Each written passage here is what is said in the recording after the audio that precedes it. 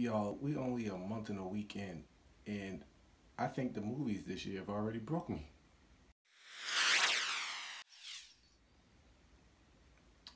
What's going on, everybody? It's your boy D, coming to you with another DA experience live from my humble abode. Uh, Thanks everybody for all your love and all the comments I've been getting. Appreciate that. This week, I, I don't know. I just don't know anymore. I can't just have hype for movies anymore because anytime I get behind one that I think original, I think it's gonna be good and it's not. And I wanted this one to be so good, but I was already like iffy with the first trailer, but I love the story. If you don't know, I went and saw Winchester this weekend. It revolves around the widow Winchester of the guy that, well, the company that created the Winchester rifle, the gun that won the West, as they say. And if you didn't know, she built this crazy mansion in San Jose, California. It used to be 7 stories tall, hundreds of rooms. Which was the weirdest part about it is that it was quirky, and people say that she made it for the ghost of the people that had been killed by the Winchester rifle. Some said she made it uh, she was getting haunted, and she made the mansion as crazy as she did to throw them off so that they couldn't find her, and to keep them trapped inside the house so she could have moments of peace. She had a seance room and stairs that went nowhere and cascading maze type steps, and it's crazy. And when I first heard about this, this is what gave me my love of, abandoned places and haunted mansions and all that good stuff. Find out these quirky stories and backstories on things. They even give tours of this place now. And when I first heard they were making this movie, I was ecstatic. Then I heard that Helen Mirren was going to play Winchester, Lady Winchester in it. I thought, okay, they can't go wrong with this. And they were going to make it into a horror movie. It was going to deal with ghosts and haunted houses. And this is like the most known haunted house in the world, or one of them. And they completely, pardon the language, shit the bed.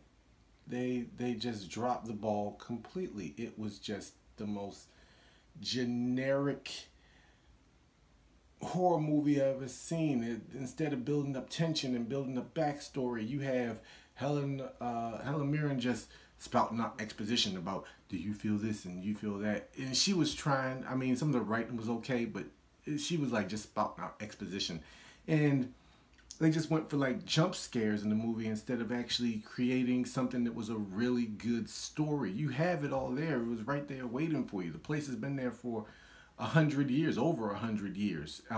They probably worked then you have this huge mansion, and how do all the sets and rooms look exactly alike? And they focused on 3 areas. The one room the guy was in, this one area, like the hall, and then the steps, for some reason, the maze steps, which is this small corridor. I don't know, maybe they didn't get the rights to go to other areas or rebuild these areas or something. But if you're going to do something based on the Winchester Mansion, make the mansion the damn focal point. Make it a part of the cast, which they tried to, but they failed miserably. The story was just so lacking. I left out of there. Like, the last 20 minutes is just like every other movie. A lot of night, it became Ghostbusters at the end in the way they defeat one of the ghosts. And you can see on my face, I was just let down.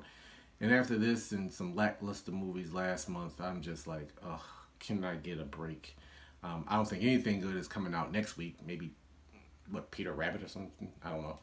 Luckily, 2 weeks from now, Black Panther comes out, and I'm hearing great things about that. So, give me a win.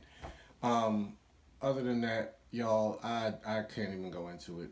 The story is just, it just never grabs you.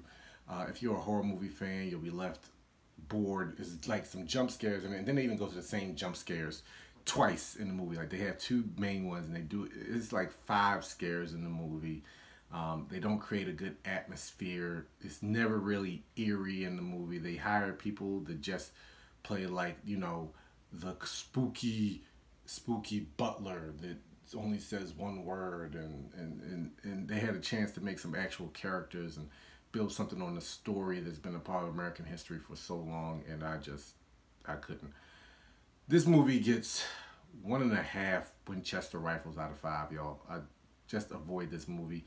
I think I'm gonna go sit for a while because I just need to reevaluate my life after this one. I was just so let down.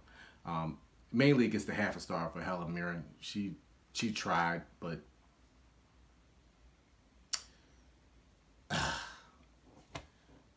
all right, y'all. I'll see y'all next time. Y'all have a good time watching the big game tonight. I'm recording this on Sunday. Yeah, I'm done. Out.